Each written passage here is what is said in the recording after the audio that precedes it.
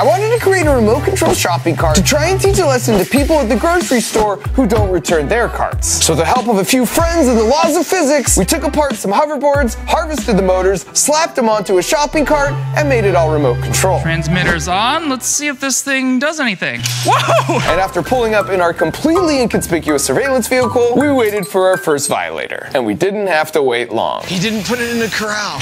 I got him. Here we go. Oh, okay, shh.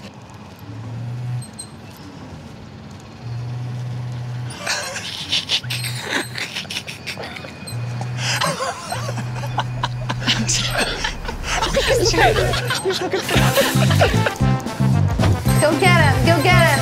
We're getting him, we're getting him, we're getting him. That's right. Next time. And if you want to see more examples of us using our engineering skills to punish those amongst us violating social norms, go check out my new show on Discovery called Revengineers.